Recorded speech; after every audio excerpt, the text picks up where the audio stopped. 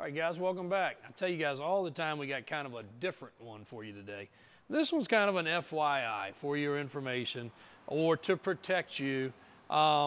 We see stuff so often with dealerships, talking about car dealerships, Ford, Chevy, Dodge, Nissan, Toyota.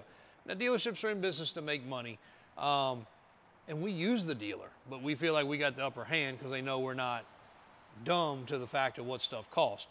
But we do see women all the time come in with like laundry list. I got to trade my car in. Shop just told me it needed $10,000 worth of work. Like, you just drove it here. How does it need $10,000 worth of work?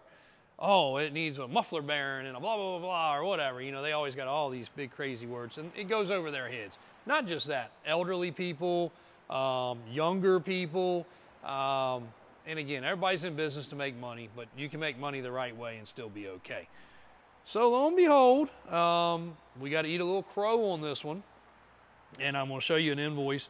I told you we had just recently we had a slingshot, one of two slingshots that came in, and we said, okay, we're sending it to the dealer for service and inspection and check the recalls. And of course, I'm not a Polaris dealer. I can't do recalls. I can change the oil.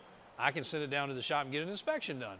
But we like going to the dealer. They use factory parts. You know, I know I'm going to spend, what, 20 bucks on an inspection. The thing was a 2023 with 4,000 miles. What am I going to spend? You know, like I said, 20 bucks on an inspection. Might need a light bulb. And then oil change. I know I'm going to spend more. I know I could spend 30 or 40 bucks and do it ourselves. I expect to spend about 100 bucks at the dealer. Same with a car. You know, you got synthetic fluids and other things. So let's say it's going to be 120 bucks. So I'll send my guys, I'll say, go drop it off. 3 or 4 days later, they call, say it's ready. Well, here's our invoice. $748.37.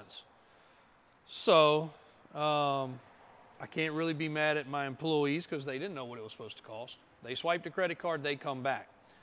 Only reason I caught this, I was doing some editing and auditing, I should say, and we probably get 60, 70, 80 service invoices a month through. So I catch a few, do a little audit, check the shops, make sure their prices are right, make sure they're doing okay. But the only reason this one got caught, it wasn't a big number, was because on the charge amount, which I still have to figure out why, and I'm sure it's because somewhere it says they've got a credit card charge fee, which you would think would be in here. It's actually $760 some on my credit card statement. I'm not going to say where this place was or anything such as that.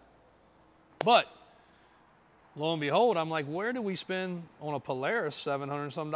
We should have spent 120 bucks. So here we go. I was pretty spot on with the oil change, $101.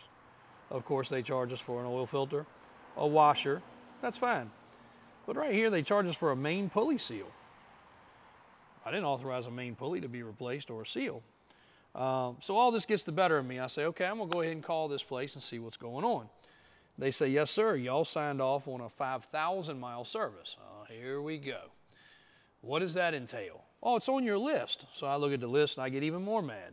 They checked our battery condition. Well, it didn't have a battery light, so we know the battery's fine. It's also a fairly new unit with 4,229 miles. They changed the oil and filter, which is what I asked to have done. Crankcase ventilation tube inspected. Fuel system, air filter inspected. Coolant system inspected. Brake system inspected.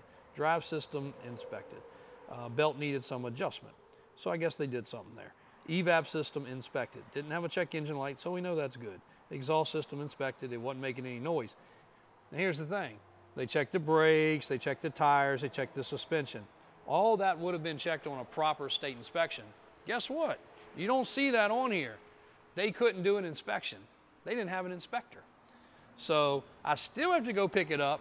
I still have to take it to another shop, and I still have to spend 20 bucks to have it inspected. It passed with flying colors as we expected.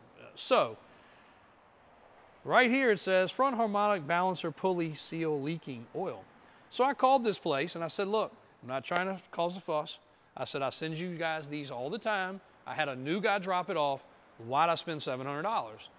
Puts me on hold for 5 minutes, comes back and says, you paid for a 5,000 mile service. I said, I didn't ask for a 5,000 mile service. Well, that's what you signed off on, which, no, we didn't. But when my guy picked it up, he paid the bill. He did sign a copy for them. So I can't argue with that with so much. We paid it. We did it. Again, lesson learned, cost to learn. But I said, we always just get an oil change and inspection. Well, you got a few other things. I was like, nah, I really didn't. I didn't get an inspection. Y'all checked a couple other little piddly things for $600 extra. And then he says, well, it looks like we replaced the harmonic balancer pulley seal. He said, but we didn't charge you for that.